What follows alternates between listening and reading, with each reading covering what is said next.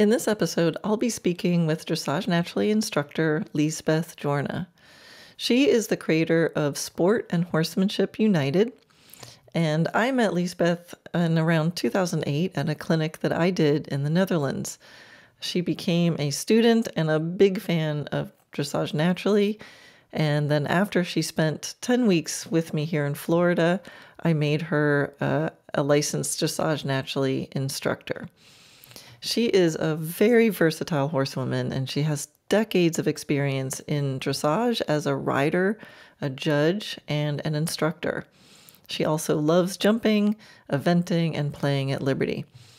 So hundreds of riders, both in her home country of the Netherlands and around the world, have already found the key to their horses' hearts, mind, and body with Liesbeth's positive and oftentimes creative support. She also coaches students inside my virtual course, Finding the Sweet Spot of Healthy Biomechanics. I think you're going to love our conversation. She shares a bit about her journey, and she talks about how she incorporated Dressage Naturally into her training and how you can too. We'll talk about some big picture concepts that will help guide you to becoming more confident and more empowered to create beautiful things with your horses. So here we go, episode 91, Dressage Naturally instructor Liesbeth Jorna. Hi, I'm Karen Rohlf, and welcome to Horse Training in Harmony.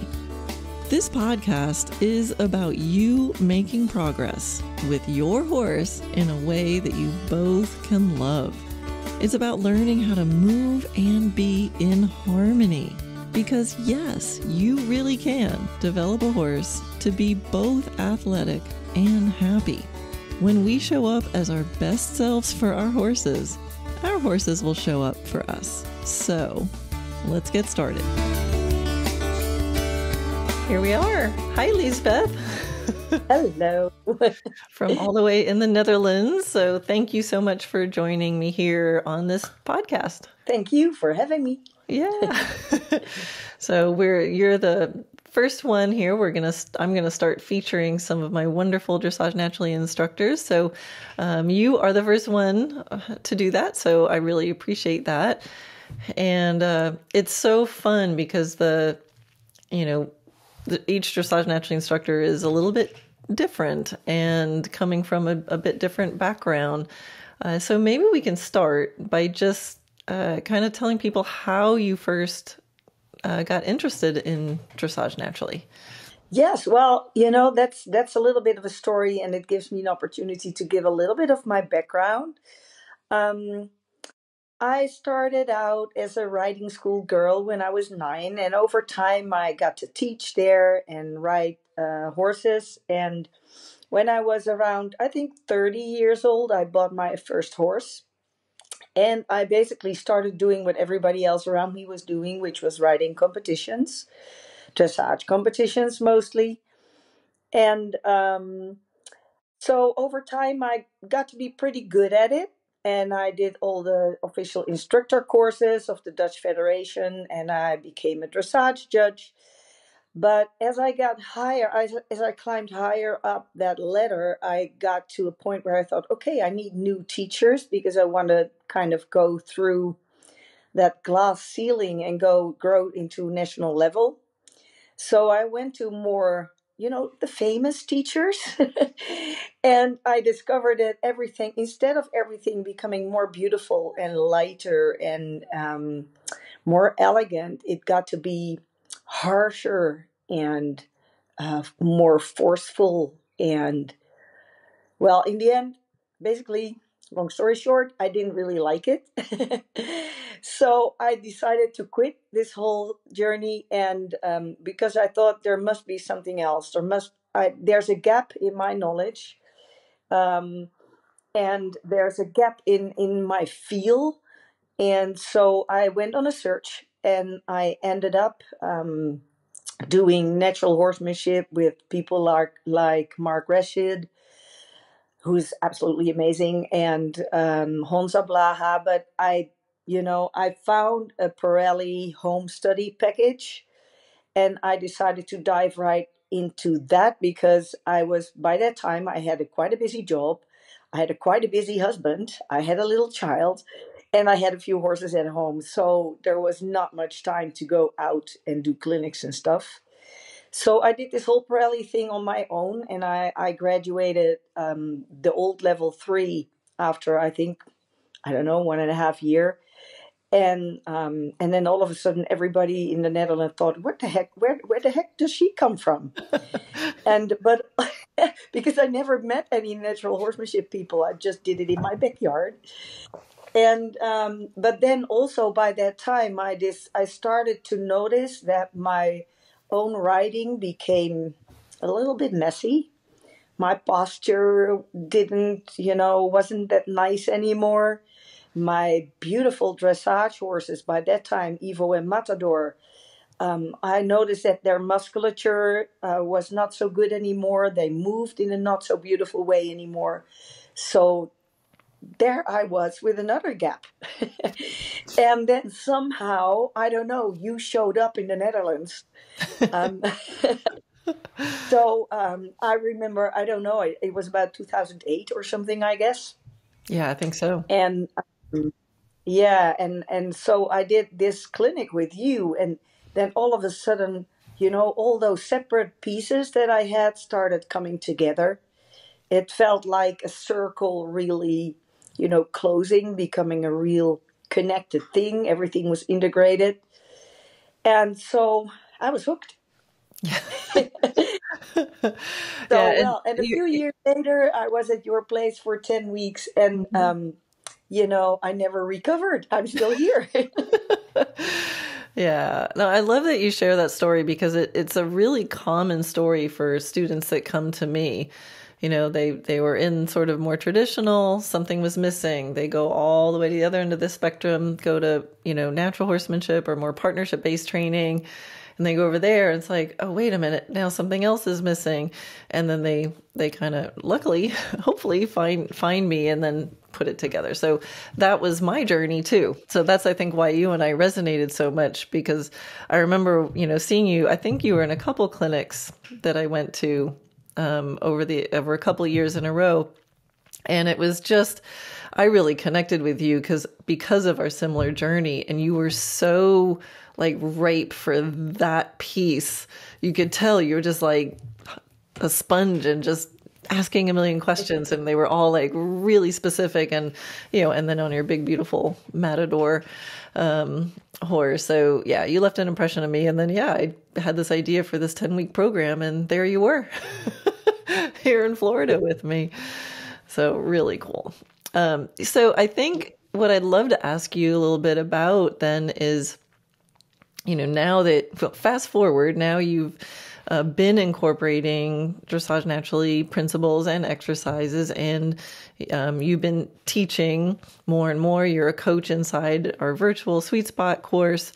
Maybe can you share a little bit about how you incorporated the Dressage Naturally stuff into your vision? Because one of the things about Dressage Naturally, as you know, is there are specific exercises and sort of guidelines, but it's much more about changing the way you think about things. And it's more about me, Dressage Naturally helping you achieve whatever whatever anybody wants to achieve with their horses. So I think that how it's incorporated is really unique. So maybe speak a little bit about that.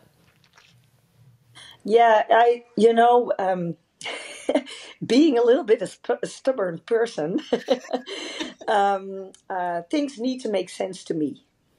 And I also think that for a lot of people that is the case, whereas even from primary school, we have been taught to do things a certain way because that's what people do. And we're kind of programmed. And I'm a little bit aversive to rules and methods that are limited. And I also, if people tell me you need to use that rein or that leg and then that should happen and the horse doesn't do it, it doesn't make sense to me to put on more pressure because, the horse is my friend. I don't want to pull it nose bend tight. because everybody else does. So for me, it's like love and logic and principles prevail over rules and methods. And what I really like about what I learned from you, and what really resonated with me, is the openness, the curiosity, and the fact that Dressage Naturally is not really a system with limits. It's open basically to everything that works and that is fair to the person and to the horse. And what I also like is, what you just said. Everything. We like to help people get the results they get, but you can only help people get the results they get if you teach the people to help their horse. Mm-hmm. So the helpfulness towards the horse, and for us as an instructor towards both the horse and the student, is kind of like a central value. Mm-hmm. And so, you and I have also been in this Tony Robbins journey for a little bit. Yeah. Or a lot, basically, for me. And they talk about away from values and towards values. So, and there were certainly things that I wanted to move away from, like all the force and the critical, judgmental state of mind, the pointing fingers, things like that, and just the rules and regulations. And I wanted to move towards openness and freedom and helpfulness towards the people and the horses, and fun, just crazy fun, just do fun stuff. Yeah. And those things are really, for me, big values, and this is why we probably connect. Yeah, and I think, so much has happened between 2008 and now. Just when you think of, iPhones only came out in 2007 or something. So, back in the day, for you and me learning, you learned from people that you were there with, and there was a way it was done.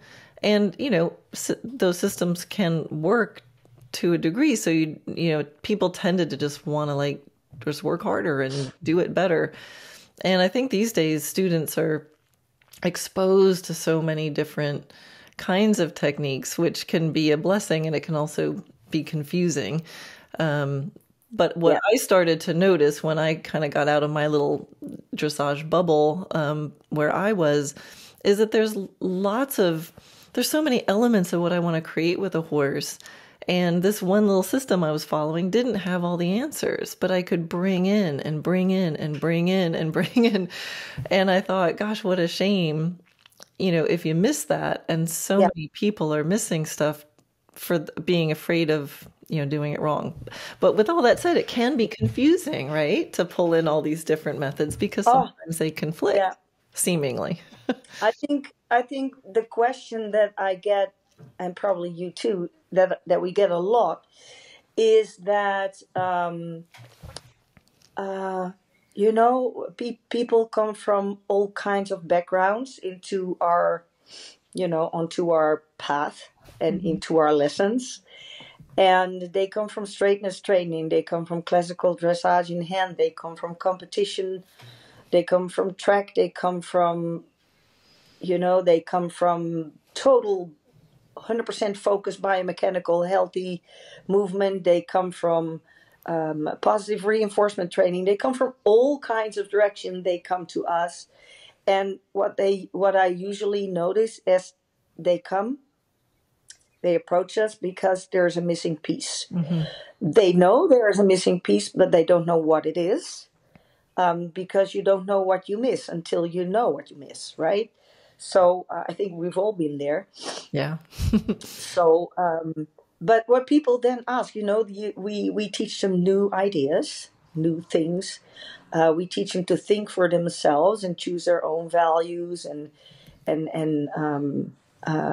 things that they want to achieve, and they have their own goals, which can be there's a lot of variety in goals with horses. And then they say, they are in a clinic with me and they come from this different background that says A. And then they come to me and I say, let's try B and C and maybe even D. And then in the end of the clinic, they ask me, or somewhere along the journey, I've learned this, but now I learned you teach me this. So what is good?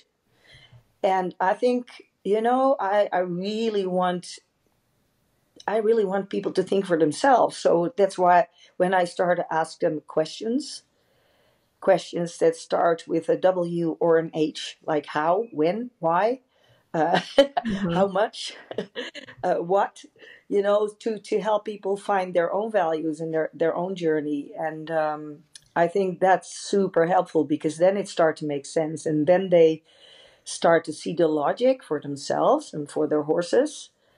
And then they also become capable of choosing within all the systems and ideas and the crazy exercises that we come up with. Sometimes I know we're a little bit creative. Yeah, definitely. But then they start to kind of put together their own magic soup. And I love that. I love that when people really think about finding out for themselves where they want to go and what values they want to honor. Yeah, that's so important. I mean, everything you just said, there's so much in there, and you're really speaking to the empowerment piece and the independent problem solving piece, which is so core to me. Not students who come and go, okay, tell me what to do, but students who come going, here's what I'm trying to do, and here's where I'm getting stuck, and to give people the permission to trust that they know what feels like it's working and what doesn't. But I find a lot of students think they need to be like, quote, the good student and follow the system and be like subservient to the system. And I always think it's the other way around. It's the job of the system to serve you. What do you want? And this is a big tool. Let's see if the toolbox that Dressage Naturally has can help you. But it's that creating your dream and thinking. And I love to talk to the students a lot. And I know you do the same thing, to get them questioning and to get curious and to think, let's look at the cause and effect, because there's so many different aids for things. There's so many different ways to do it if you start looking. So you got to look at, all right, with this horse in this moment, what's happening? What do you have? What's missing? And what's a way to explain it? And to take that moment to sit back and just think a little bit and not just follow direction, follow the narrow lane. Yeah, exactly. And I know that a lot of when we work that way, we also find ways to solve the missing pieces. Just by example, I have one very advanced rider, a lovely lady with an absolutely amazing horse in my year course here, and she rides competition on a national level. And it's really cool because the other people of the group come from a totally different background, so they kind of are really complementary. But she said, one of my biggest problems is that my horse is so tense and scared. Whereas, riding-wise, she's pretty successful. Not always the way we would like it to be, biomechanically speaking. Mm-hmm. But her most important, number one problem was tension. And she has been here. I taught her the moving massage.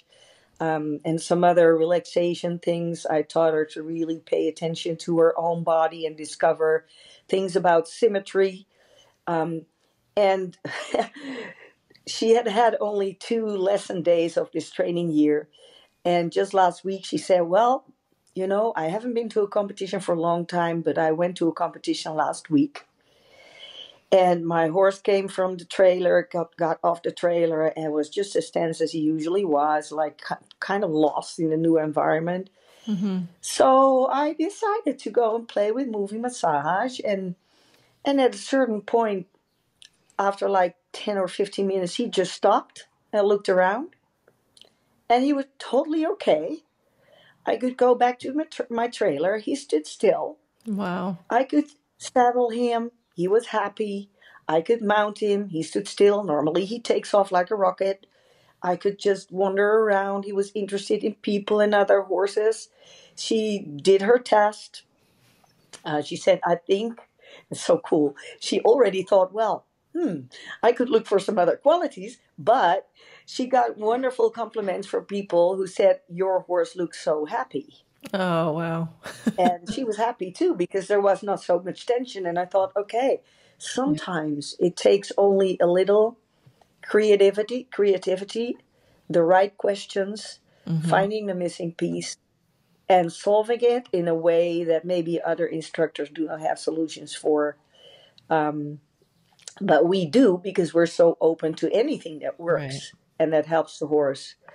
And I thought, those are wonderful examples. And ask me for examples. I keep on going. Yeah. I mean, I think it's the holistic part of it. Especially as you get more advanced, your teachers and coaches end up being very specialized. So, it's this narrow focus again, and they're looking on the specialty of riding the test and stuff. And sometimes you need somebody to step back and go, but wait a minute, your horse isn't relaxed to begin with. Can we do that piece? And to recognize that a dressage coach is a specialist, and not all dressage problems are dressage problems. Exactly. The flip side, we need to be able to look at the relaxation part, but also the biomechanics part. And when my friend Sharon came over, she's a trainer, upper level trainer, and she had a young horse, and it was having some tension and what she thought was more mental, emotional things. And she's like, can you take a look? And I watched it online and then watched her ride it. And, she was trying to do really long and low and baby horse stuff, which would be correct. But then I could watch and I go, you know what? The horse is getting emotional, but it's getting emotional because she's not balanced. And so I actually said, ride her up with a really tall, long neck, and went against what she was thinking to do. But so again, it's that piece of how does the mental, emotional affect the physical, and to have that luxury of seeing the whole picture and giving yourself that range to go, what is it? Is it mental? Is it emotional? Is it physical? Which is the root cause? And not just stay on this narrow lane, because otherwise we just think about partnership communication, or we go over to someone else and we just think about biomechanics. And that's really my dream, is that we're really looking at the whole horse. Yeah, I totally agree. And, nowadays, here in the Netherlands at least, but probably in more places in the world, there's a ton of focus on healthy biomechanics. And there's a ton of focus also on the well-being of horses in horse management and how horses are being kept. And but thing is, those pieces do not really connect somewhere. Whereas we like to think about the whole horse like the whole day. The whole day, training, management, how they live, how we connect during the whole day, even in daily handling and all this stuff. And I often come across students who have done a lot of study in healthy biomechanics, but their horses are basically mentally, emotionally all over the place. But the cool stuff is, these are often pretty capable riders too, but if you give them that piece, magic starts to happen. Yeah. And I love that. I love it. It's just so cool. And sometimes it's also, instead of thinking, okay, they're looking through this filter of balance. So the moment they see a horse, the only thing they see is balance. Right. And then I see a horse that's out of balance, not because we cannot talk about balance with him, but we cannot talk at all. And then it's so cool. And sometimes they can talk about balance, but they just don't know how. And we give them some really logical systems and plans how to build up that communication. But then I always say, I want it to be this way. Like, we do not we do not steer or manipulate the horse's body to get healthy biomechanics, but we talk to their brain and let the brain organize their own body. Let their brain organize their own body. So there is no brace. And because the moment we manipulate, our nature, our instinct, and also the horse's instinct, when we put pressure on, we give pressure back. When we pull, the other partner pulls back. But if we talk to their brain and let their brain do the organizing and coordination of their own body, then everything is without brace. Yeah. But that does mean their mind needs to be open.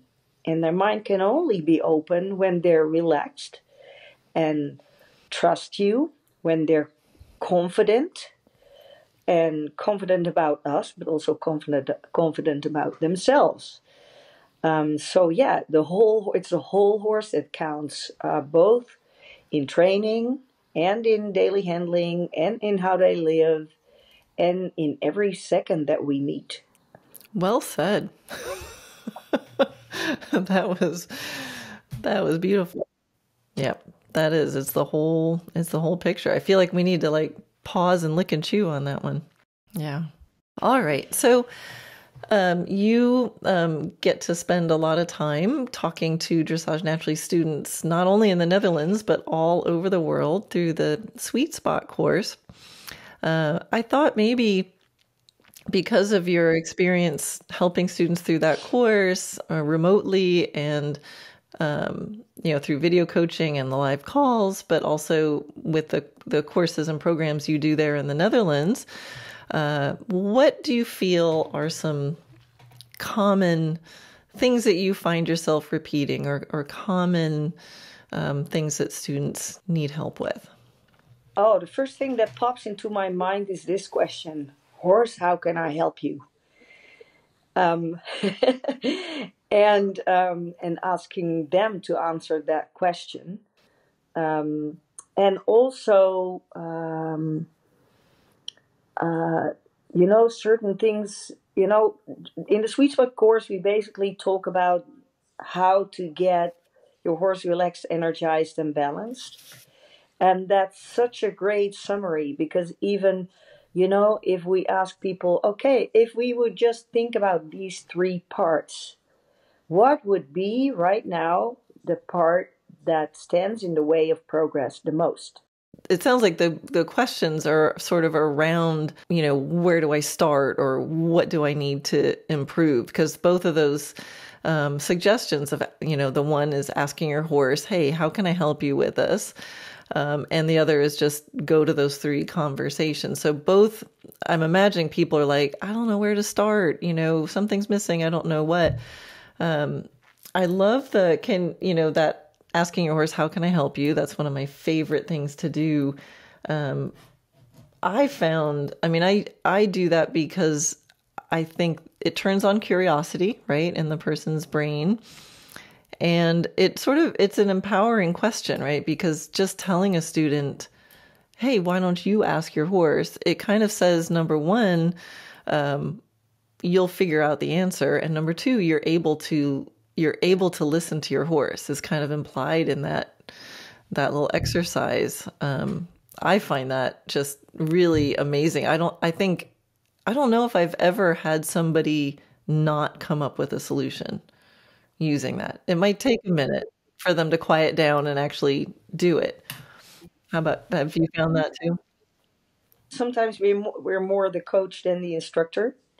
We're the coach to find those pieces, and we're the instructor to give them kind of new solutions that they never thought of. But what I also think, like, sometimes they really don't have a clue, even that question kind of blows up their brain. Which I know that the first time probably you asked me those kind of questions, my brain exploded too. So, but what I often say to kind of get them over that threshold. So, okay, why don't you just start what you usually do? There's no good or bad. There's no judgment. There's just what is. And this is a phrase that I really often use, and people who know me or, who come into my lessons, they know. They say, okay, let's just see what we have. Yeah. Let's just see what we have, and then we'll just figure out what next.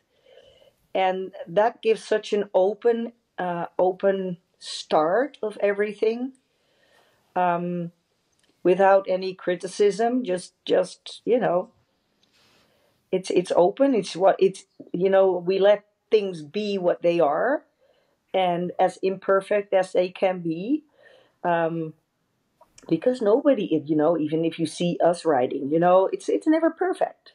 What is perfect anyway? So, Yeah, exactly. so let's see Exactly. what we have. Is a great place to start from. If the questions are a bridge too far. Yeah. Yeah, and that's where I start to use the three kind of main filters of is there partnership foundation issues happening, or is that okay, and it's more of like how your horse is moving problem, or is it, oh, it's a gymnastic problem like engagement and bend and things like that. That's another Yeah. way to kind of get people in the ballpark and starting to think, okay, if things aren't going the way I want, like which department should I start? Should I start in? Which Yeah. bucket does it go in? Yeah.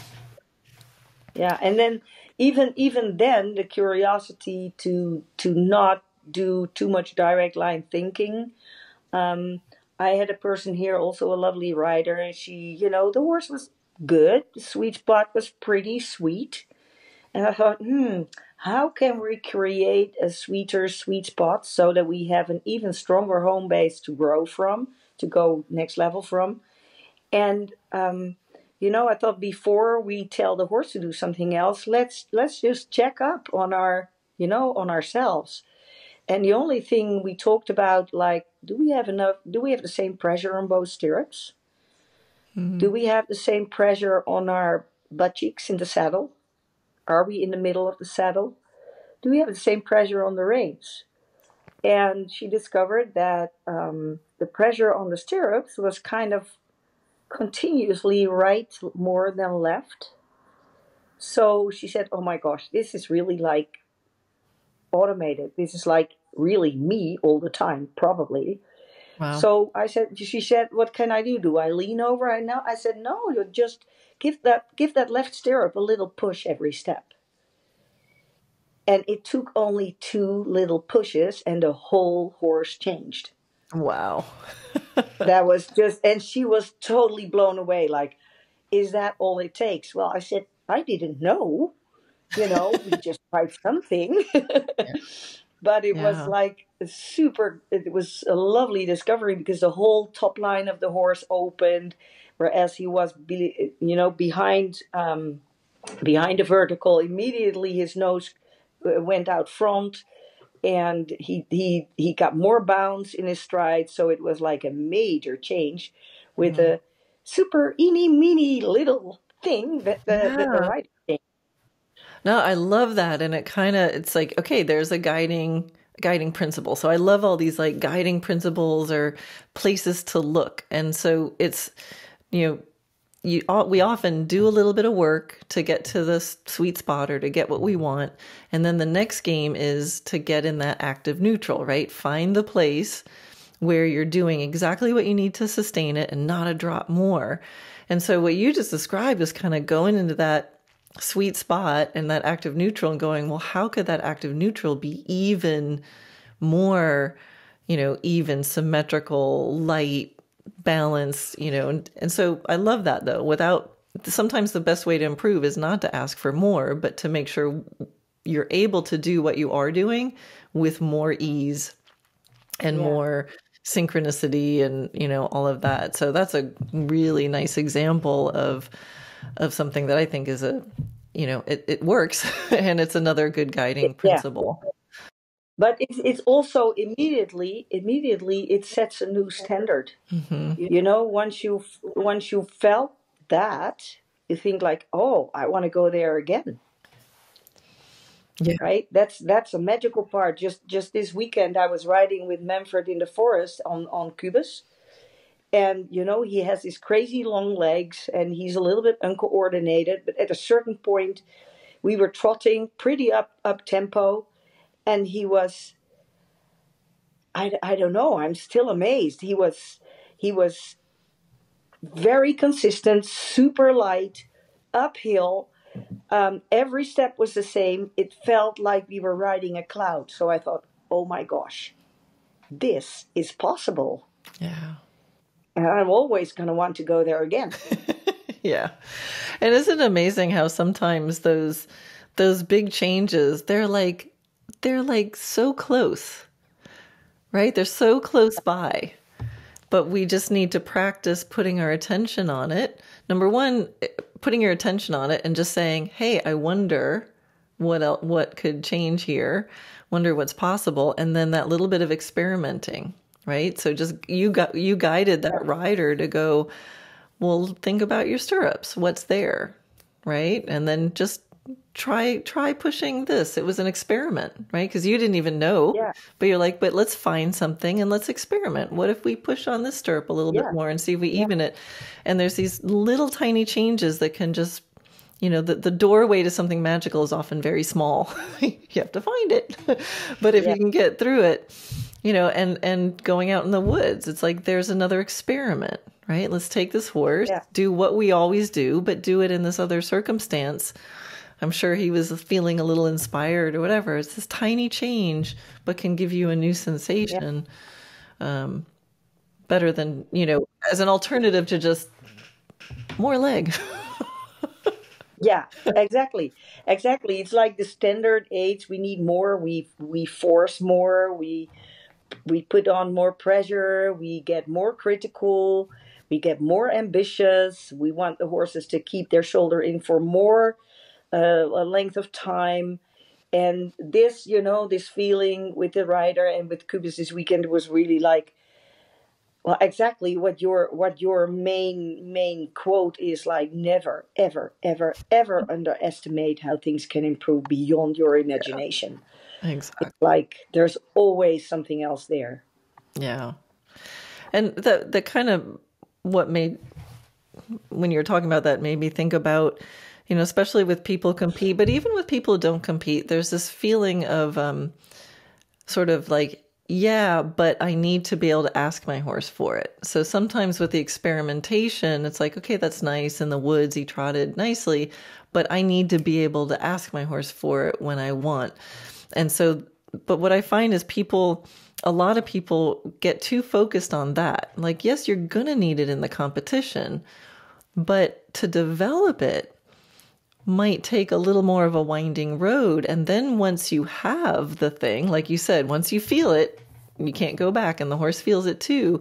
Now that you have this thing, then the game can be, all right, can I motivate it? Can I get better? Can I call upon it? Can I find it in different circumstances? And then eventually we get it on demand. But I think... I think sometimes it's not even, it's not even asking for it, but helping the horse. No, I say it the wrong way. Creating the circumstances in which the horse can do it himself. Mm-hmm. Exactly. And that is not asking. That is not even demanding. That is just kind of making it happen, making things possible, so that the horse can show up as the best version of themselves, because they can fill in the gaps that we cannot. Exactly. And because most of life is not a competition. And so we have, so many people are practicing but I need it now, And what you're describing, and that setting it up so that we create this circumstance where the things that used to take a long time are presented, and the horse is offering it, and they're proud and they're able. And, then the last piece might be, and can I put it all together on this day over here, and have everything? But if we try to get it so that we have it, then it can open up to that brace and the horse feeling like we're always taking things from them. Yeah, exactly. It's more like it's a strange game, though, because people are, you and I and everybody, we're basically all control freaks. Right? So in many ways in our lives, and this is basically totally something different. We want to create circumstances and then kind of do it in a way, educate our horses in a way that they know that they can put in initiative and fill in the gaps when they get the opportunity. Mm-hmm. And that we reward it at the moment they do so. So their self-confidence grows and grows and grows. And they get more, they can do more and more themselves if they get, if we guide them and give them the opportunity. But that is totally the opposite of control.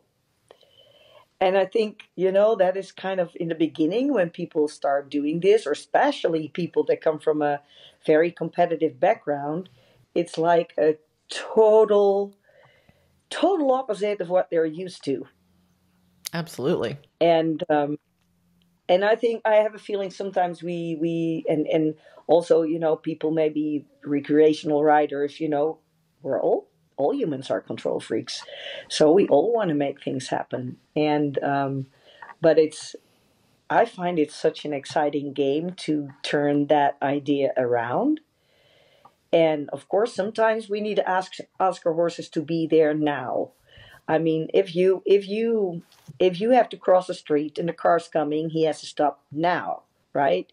Safety first. Mm-hmm. So we need to have some things in place. But for all the other details in dressage and stuff, it's basically, opening up opportunities for the horse and then let the horse do it. Yeah. Yeah. And that takes, guts, maybe even. Yeah, it takes creativity. It's the art. That's the art form. And it takes really self-awareness, because it's you and the horse. There's not just a step 1, step 2, step 3, follow the path, make it happen. It's this dance together, mentally, emotionally, and physically. Yeah. And no two combinations of horse and rider are the same. And that's what makes it interesting. But it makes it a in every moment, what's the dynamic and how to play with that dynamic. And it's also that game of I want to go somewhere, right? So we want to go somewhere. We have a sort of picture on the horizon of maybe what we want to be able to do with our horse, and how do we swim in that space of, I'd like to get there. Here's where I'm progressing to, yet not put the walls up and make it this is the only way you're going to go. Can we do the meandering path there and take our time, but also be progressive? That to me is one of the most interesting things that I'm still every day. I think about it. We have to think about it every day. How do I progress and be fair and set it up and wait and yet still have it happen? That's the game. Yeah. Yeah, and I like that you say wait, because maybe you remember when we were at the 10-week intensive, at the end, you gave us these big tea mugs. Yeah, everybody got their mug with a personalized message on it. Yeah. So I know very well that there was, very to the point, there was something on my mug which talked about, I am here and I am the silence between the notes. Well, that was kind of a blow in the face. Thank you. But it was so true. And I hear myself, of course, that always sticks with me. But it is fun, though, because I hear myself talking, even this afternoon, but probably a lot of times, about active neutral and creating a place of silence. Because from that place of silence, even a soft aid or a soft sound or even a small feeling of energy can be heard and felt. And so we were talking about that active neutral and how little sometimes you need. But from that space of stillness, which still takes a little bit of self-discipline. I hate to admit, but it's true. But from that place of stillness, everything becomes so much more beautiful. Yeah. I'm so happy you still remember that mug. Oh my Yeah, goodness. That 10 weeks was awfully fun. But yeah, it was like one big shift. I think I Really cool. remember saying so many times, no, Lisbeth, do nothing. Nothing. Oh, yeah, like you said, we ambitious people like to do, Yeah, like yeah, to make exactly. it happen. Cool. Yeah. Well, so much good stuff in here. To start to wind it up, do you have any, I mean, you've already given lots of advice to people. I hope people are rewinding this and writing notes because you gave so much good stuff for people to think about. But what are some pieces of advice that you could give? Random people who you don't know who's listening, but you've talked to enough students. Yeah, yeah. Yeah, well, probably one of the most important pieces of advice is guard your values. In this world where everybody tends to stick to methods and musts and rules and systems, it's so easy to let yourself be guided beyond the limits of your values.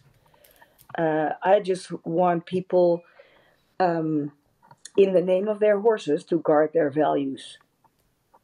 I think that's the most important part of all. Absolutely.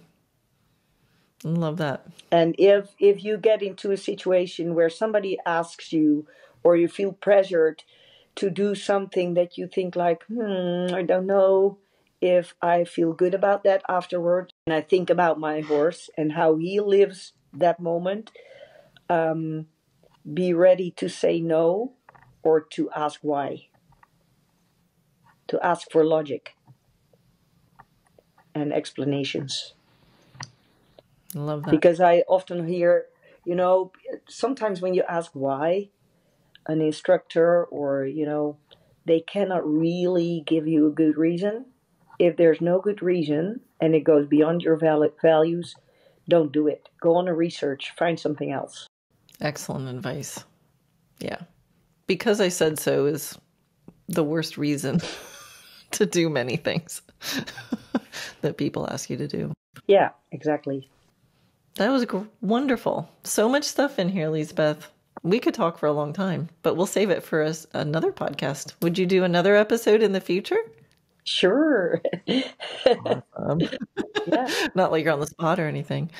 All right, Liesbeth, thank you so much for doing this. I know there's people getting lots and lots of stuff out of this. So until next time. Okay. Well, thank you for doing all this wonderful work. Yeah.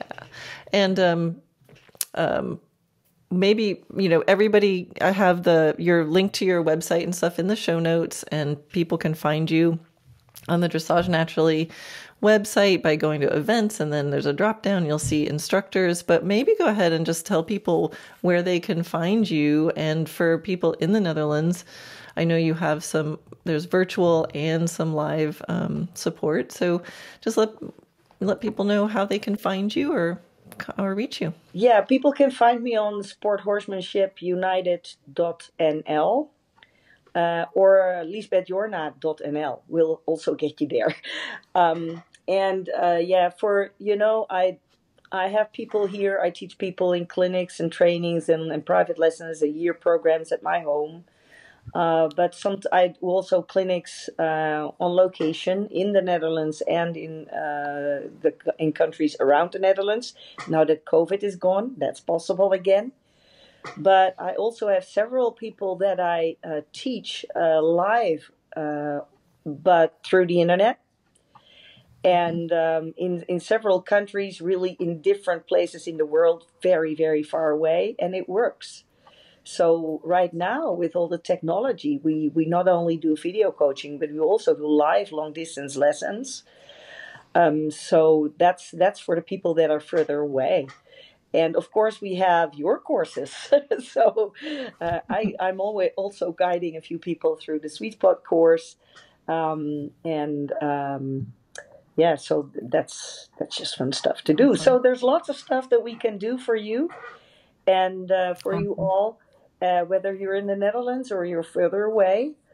Plenty possibilities, so you never have to get stuck. Don't ever get stuck. Sounds good. Yep. And so I'll put the links in the show notes. You can find it through my website, and your website is sporthorsemanshipunited.nl. And so people can find you. Thank you again. Yay, thank you. Bye.